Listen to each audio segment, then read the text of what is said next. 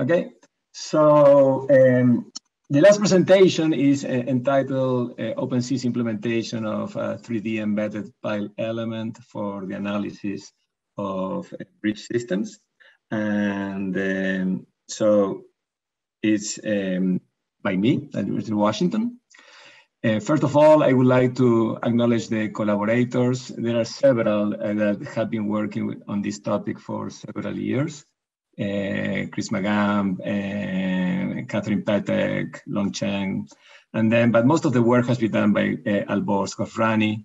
And nowadays, I am collaborating with people from Italy, Domenico Galese, and Amin Pakas is joining UW. So the and of course the sponsors, Pierre and Washington State DOT have also been providing funds over the years to this type of work. So the motivation is that when we are trying to analyze a bridge, that this may be subject to lateral spreading effects, and we are trying to calculate how much are the loads that must be used for the design of these structural elements. We find that the bridge response is very much affected by 3D geometric conditions and very complex solid structure interactions. And there are many cases that show this problem. I just want to show one case from the Chacolén Bridge in Chile that was subject to lateral spreading effects after the Maule earthquake.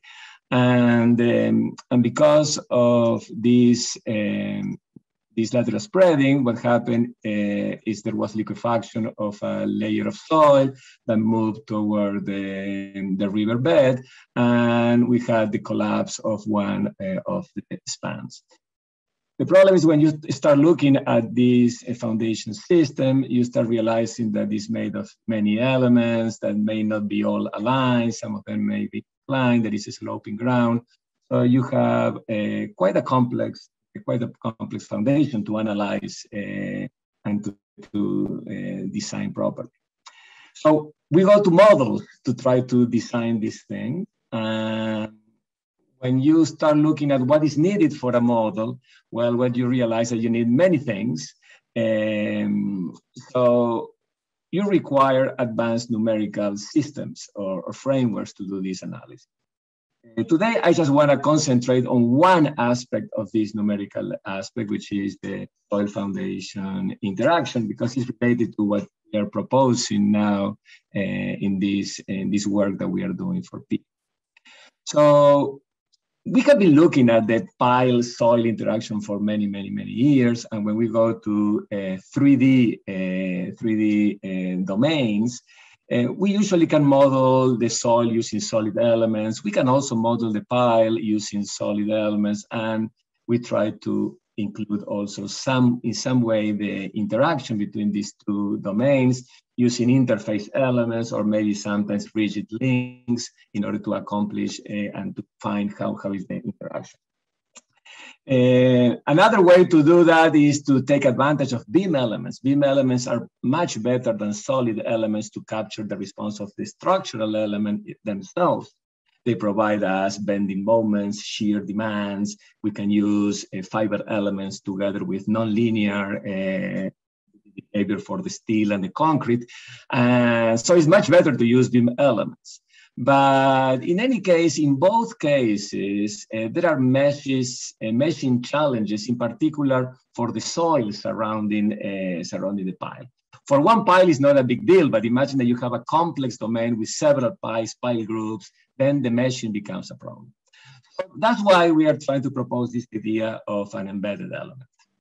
So imagine that you have a regular mesh that is easy to mesh, very regular system, and then we have the beam elements that we want to use. The idea is to embed these beam elements into this regular mesh. The problem is that the beam elements, they don't have this interface surface that represents the interaction between the pile and the soil. So the idea is how to include now that interface that belongs to the pile and assign to this interface the interaction condition.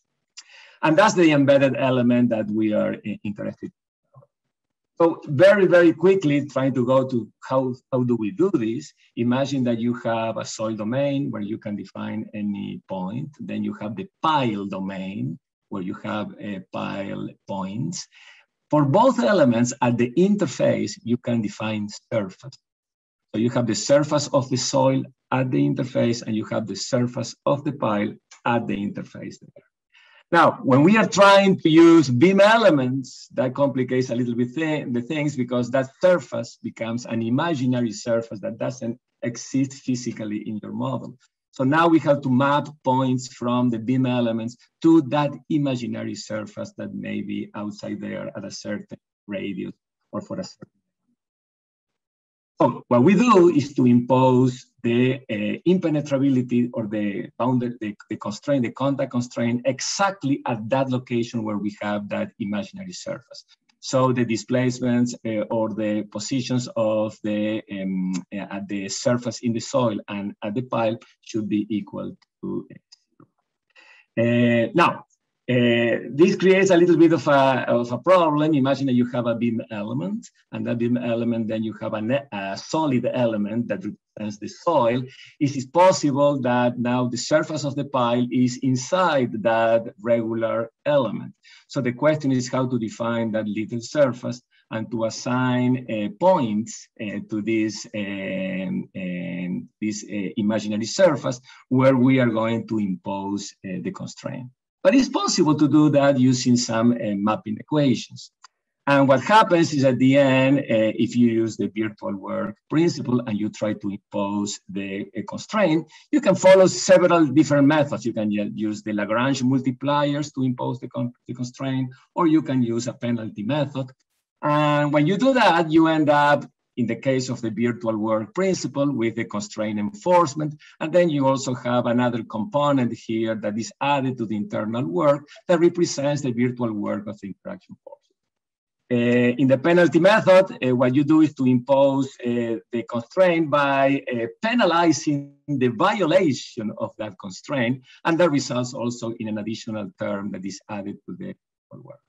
The problem with this is that in general, when you do this to too many points, this is for just one element. Imagine that you have many elements that are near the surface of the pile, you over-constrain the system. And when you over-constrain the systems, then the results are not good anymore. So better is maybe to use another method that imposes the constraint, but in a weak sense. When you start looking at a weak sense, now you're looking at an integral imposition of the constraint.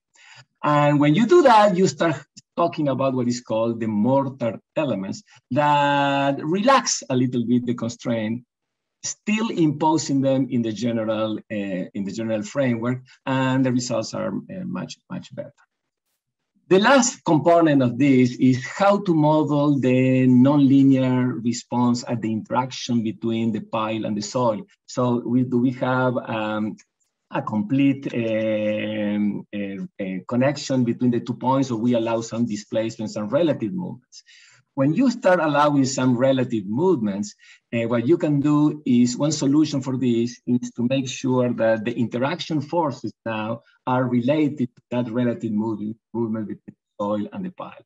To do that, you have to impose, or you have a constitutive relation for the interaction forces. And when you do that, you start adding dissipation. And when you start adding dissipation, then the principle of virtual work will also see a contribution from that dissipation system. The way that we are calculating this relative movement here is to assume that there exists a fixed boundary that is hypothetical, that is at a certain distance from the pile, where we can define these displacements.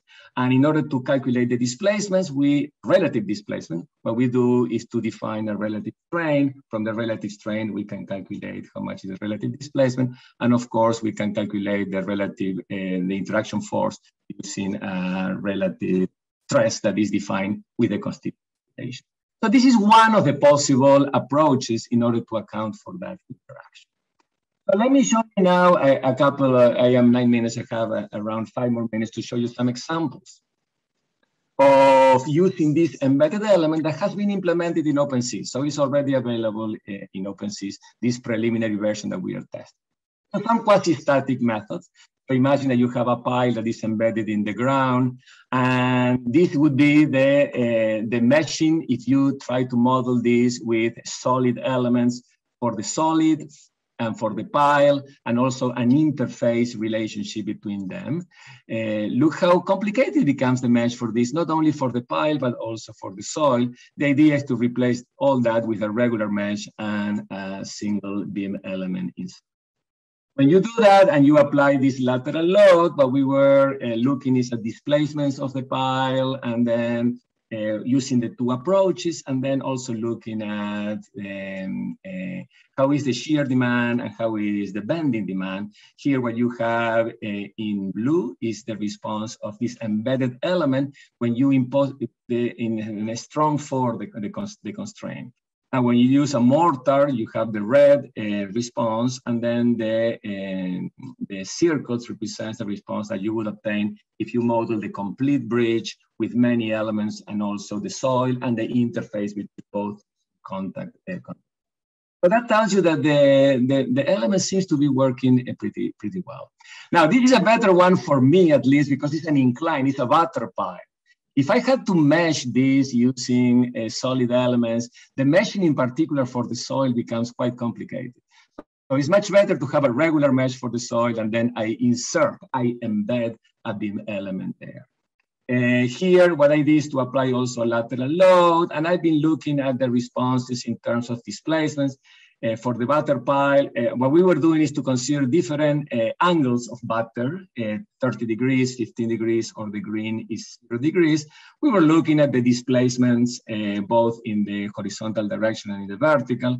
When the angle is 0, you don't have vertical displacement, you start having vertical displacement when you have different angles. And of course, that has effect on the bending and the shear demands. What we are getting right now is the system seems to be working, and the elements seem to be performing well. And now we extrapolate for a final example to a completely extreme case. It's a dynamic analysis of a pile that is embedded in the ground. And now I want to take advantage of other things that I have in OpenSees. I want to use a constitutive model that is for cyclic loss. I want to include water. So I want to include liquefaction if possible. All that should be independent of the embedded element and should be independent of the pile. So imagine that you have this soil profile that has a liquefiable component here with different levels of susceptibility. I have an inclination, so I can have lateral spreading, movement of the pile. And then what I have is a massive column that is imposing what is called the free field response to this soil. And of course, I have a motion applied at the base. So let's see what happens when I impose this demand with this slope to a soil that is liquefiable. First, I will show you displacements. So there is not much to see here, but let me see. Yeah, you see the pile, you see the interaction points. The pile seems to be following the soil. The soil seems to be moving downward because of this excitation. Let me see if you put here the original position of the pile. You see that the pile seems to be moving. And actually, what you will see that is maybe it's moving after the strong part of the motion has already happened. So now we don't see much information here. So in order to do a better presentation of this, let's look at now pore water pressures. So now we are going to see exactly the same thing. The colors here represent the pore water pressures. I will have the motion, and I will have a point that tells you where in the motion we are. And in these plots, we are going to have a pore water pressure ratio, and then we are going to have displacement, rotation, bending moment, and shear in the pile. Let's see what happens when this motion happens here. So, so let's see if this wants to do it. Oh, no, it doesn't want to do it. Don't tell me, it's the coolest thing that I have. Give me 1 second. It's not showing it. Well, but fortunately, I have the results for this, so don't worry about that. What I wanted to show you is how, as the pore water pressure increases, oh, there it is. There it is. Look at this. Pore water pressure increases, and look at the pore water pressure ratio. How the motion is almost done here. Pore water pressure is still developing. Look at this deformation. The motion is almost done, but the deformation seems to be continuing. And as they continue, the demands in terms of shear and bending moment continue. So now you will notice that later, it seems that the pore water pressure ratio slows down, but some of the deformation still continues because some part of the soil has not recovered from the liquefaction. So let me show you just a couple of things. At the peak point, 4 seconds, pore water pressure ratios are not yet equal to 1. So I don't have liquefaction, but I have the peak value. And the soil is liquefying. Now, at 8 seconds, it's almost at the end of the strong portion. I have liquefied the soil in a significant portion, and the displacements are starting to accumulate. At 40 seconds, which is at the end, I have dissipated pore water pressure. So now the soil is recovering, but the displacements are much larger. And of course, the demands are much larger. So this is showing that the effects on the pile are not happening necessarily when you have the strongest part of the motion. They may happen much later when you are accumulating some of it. I think that this type of analysis using this type of embedded elements could help understand a little bit what is happening and maybe model a more complex foundation. So concluding remarks, 1 minute over, is that it seems that the conventional formulation for embedded elements is useful, and the preliminary results seems to be showing that this is working, and the future work includes more validation and verification. We need to do more of this, and we need to start modeling more complex foundation systems, not only one pile, but more of these piles in the system, and try to work a little bit more with this perfect bonding constraint using some relaxation in some constitutive response at the interface.